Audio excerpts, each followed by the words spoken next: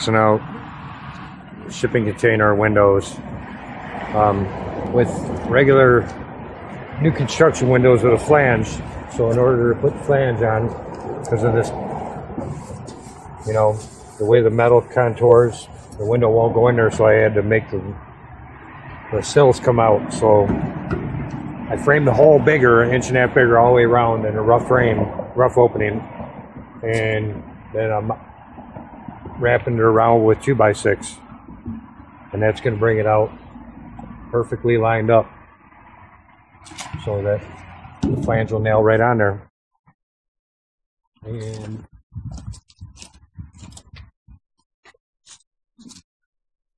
this is what it'll look like.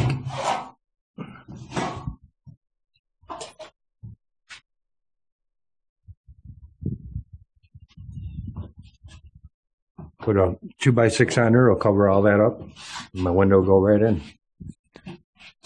That's how I solve the problem. Cheapest product. Just gotta slap the window in there. Fur it out with 2x6.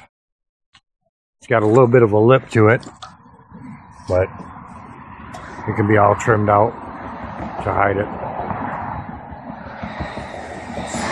That's what I got.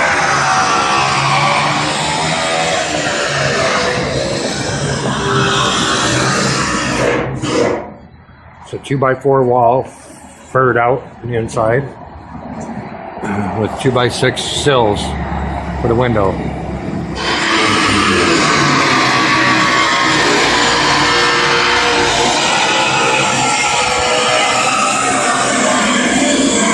The cheapest solution I could come up with.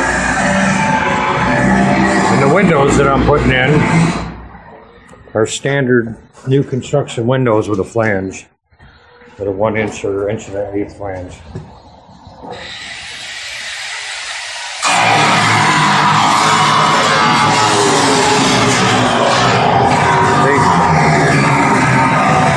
Put that kind of window right up in there. Nail it right up. And trim this out. I'm going to trim this out with metal, I guess. You know, put a little metal finish cover on it. But I need to find the window I'm looking for, which I believe is this one, maybe. But I'm going to install the window and see how it turns out. I'll get back at you. Here's, well, not the finished product, but here's the window installed. Trim around it with 1x2 pine, or regular pine if you wanted, a 1x4 maybe could be trimmed out with. But there it is. Comes out flush.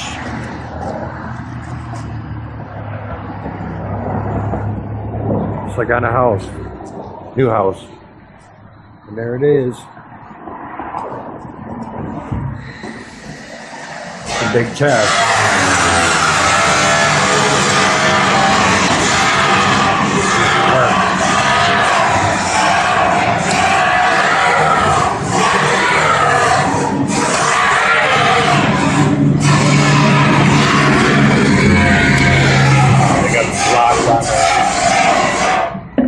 I don't want to go through pulling all that out, but just keeps them square, so you just drop them in.